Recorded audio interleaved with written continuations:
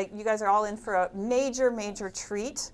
I know you don't hear the word treat in macroeconomic and fiscal policy too often in the same sentence, but you really are in for a major treat. Those of us who aren't economists sometimes, see the charts and graphs and our eyes go fuzzy, but they're really going to explain this in a way that's going to be easy to grasp and easy to explain to other people. I worked as an employee of the Ministry of Health in Mozambique in the late 70s and early 80s, what was called a cooperon.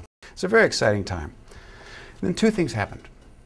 Two big things happened. One was a devastating war that was essentially a proxy war of South Africa, apartheid government against Mozambique, lasted until 1992, about the same time that Nelson Mandela was released from prison.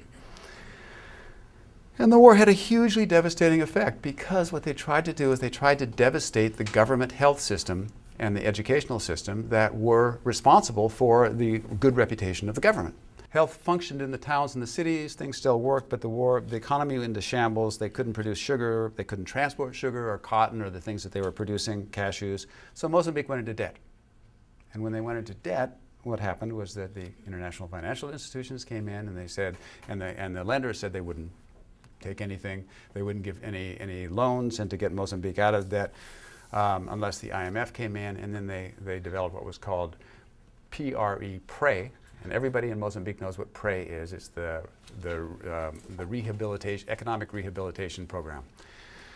And that program basically slashed government budgets, dropped, meaning that salaries dropped, maintenance ceased, you didn't have fuel, you didn't have drugs. And then at the same time, when this was happening, there was another invasion, and that was the invasion of the aid agencies. Organizations like our own, who came in with money from USAID, from other organizations, other donors, and they came in and they created parallel systems of care, huge disparities with aid salaries, with per diems, and sort of establishing a really different class of locals versus sort of a local elite class paid by the donors and the NGOs. And so the people who are the health workers, and classic are the friends of ours, who we've worked with for many, many years, say Florencia, a nurse who's worked who had worked as a provincial maternal child health director for a province of 1 million people, had worked up to a salary of about $150 per month, which was a very reasonable salary in Mozambique at the time. Her salary went down to about an equivalent of $35 a month. And yet somebody who was reporting to her working for an aid agency would be earning something like $2,000 or $3,000 a month. The wages were non-living wages that the government was providing because of a lot of the things you'll hear about today. The prices went up. And people wouldn't come in for work. They started charging under the table. They started charging for drugs because they had to. They had to do it to support their families. It was just an incredibly difficult situation. And we were one of those aid agencies going in there, which I think a lot of you are in that situation. You're an aid agency. You're going in. You're supposed to be going in to support the government. You see it crumbling around you, and you're trying to replace this part and that part, but the government is just not, quite there. And it's not there because they're not funded or pieces are missing. Our colleagues on the ground are tremendously frustrated as to why governments can't spend more. So we've been looking into these issues for quite a while. We've been very concerned about a host of World Bank reforms, IMF policy reforms for many years. When structural adjustment hit in the 1980s and the government expenditures were cut way back, you saw a lot of the big NGOs like Oxfam, ActionAid, many others trying to jump in there and into the breach and fill in for the state. Right, to sort of supplement or complement the retreating public services, public education, public health, agriculture services.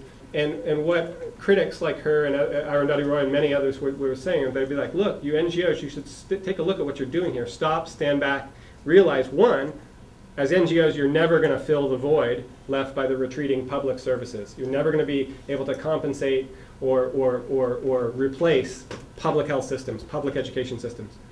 You can play a complementary, supplementary role, but you're never going to be able to stand in for them and replace them. That's most countries, right? That's one thing. Another thing is that by doing so, by jumping in and trying to be the bucket brigade instead of the fire department, you're complicit actually in enabling this whole thing to go on and on.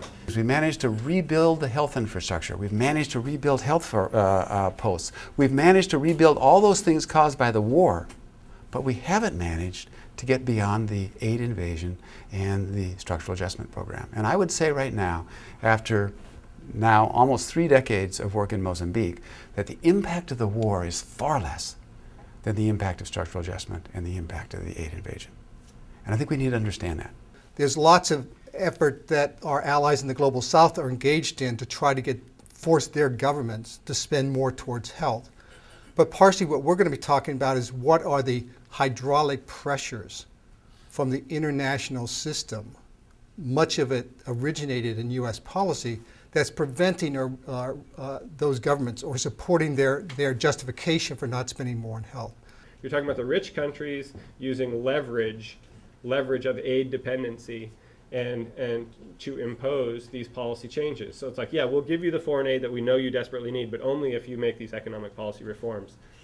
Which was the structural adjustment programs and policies of the 1980s that continued into the 90s, and then weirdly got changed into something called poverty reduction strategies.